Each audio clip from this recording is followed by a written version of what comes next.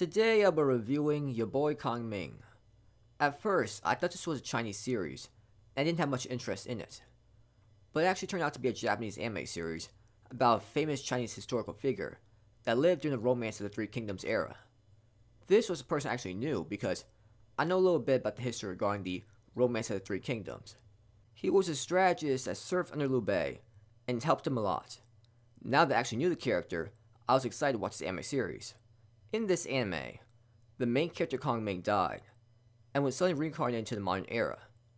Kongming served as a military strategist for so long, and is still confused by the modern world at first. Soon, however, he discovers Eiko, an unknown singer that is great singing, but nobody really knows her. He tells her he'll help her rise to the top of the music industry.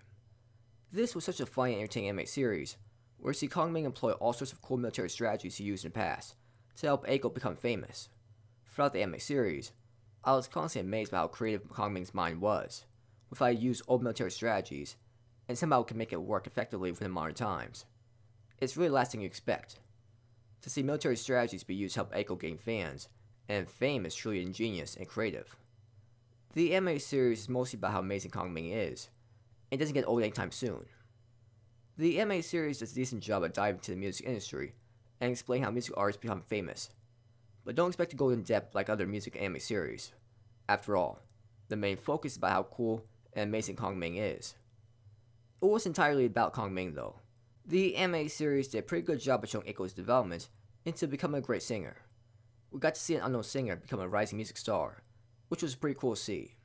The characters are great to watch in this anime series. Kongming has a confidence and cool attitude we want to see in the main character. Eiko is a nice cheerful girl that will never give up on her goals in life. Kongming and Eiko really worked well as a team. The opening song and ending song for this anime series were okay. The music for this anime series was pretty good. It was nice listening to Eiko sing. The animation style and the animation looked nice. I definitely recommend watching this anime series, even if you don't know much about the Romance of the Three Kingdoms.